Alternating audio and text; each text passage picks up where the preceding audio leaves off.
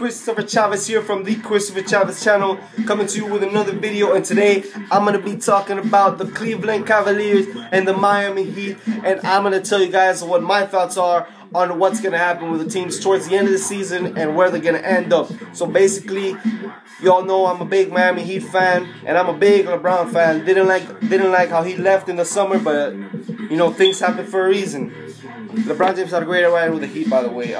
What I think for the Heat are probably going to end up being the 4th seed at best. You know, the reality of the matter is the Heat are not going to do that much damage due to the fact that LeBron left and the best player in the world leaves your team. You're not going to be as good as you were before, obviously. The Heat, they're probably going to end up being a 4th, maybe 5th, maybe 6th, but not. I don't think it's going to be the 6th seed, 4th seed, maybe 3rd seed. Depends on what happens with the Cavaliers in Chicago and Toronto.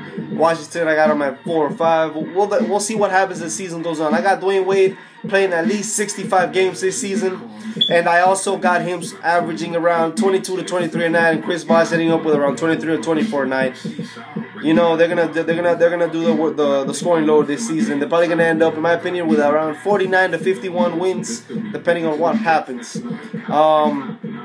Mario Chalmers, Norris Cole, Shabazz Napier, they're going to have to be big for the Heat this season as the season goes on. Right now we're 5-4, but it's only the beginning. We got to integrate Josh McRoberts and Danny Granger. I haven't seen that guy step on the floor at all this year, so when the team all comes together, the team will probably end up being a 4th or 3rd seed. As for my dog LeBron James, congratulations on going back to your hometown. You already know. My dog is putting up MVP numbers this season so far, but it's early still, so we can't make assumptions. Kevin Durant's out. Heartbreak for the Thunder. In my opinion, the Cavaliers are going to end up being at the number 1 seed or the number 2 seed at best at the end when it's all said and done. Kevin Love, double-double, you already know. Kyrie Irving, 23 and 8. LeBron James, in my opinion, is going to end up averaging 29, 6, and 8. In my opinion, 29 points, 8 rebounds, 6 assists, MVP numbers, and he will win the MVP this season. The way he's been playing so far, man, LeBron is on a mission this year. He wants to take his team, wants to bring a championship to his town. That's my opinion. 5-3, the Heat are 5-4 right now. We got a game against the Bucks tonight. I think the Heat are gonna probably blow them out tonight.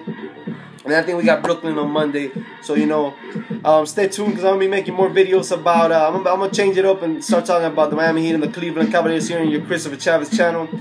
Might even change the logo. As you guys can see, I might change the logo of the channel, start talking more about sports. And stay tuned because I'm going to be talking more about the Cleveland Cavaliers, LeBron, Dwayne Wade, Chris Bosh, and all that good stuff coming up. So, subscribe, comment down below any questions you got on the thumbnail. Have a great holiday season, and I will see you in my next video coming up about the Cleveland Cavaliers and the Miami Heat this week. So, peace, y'all.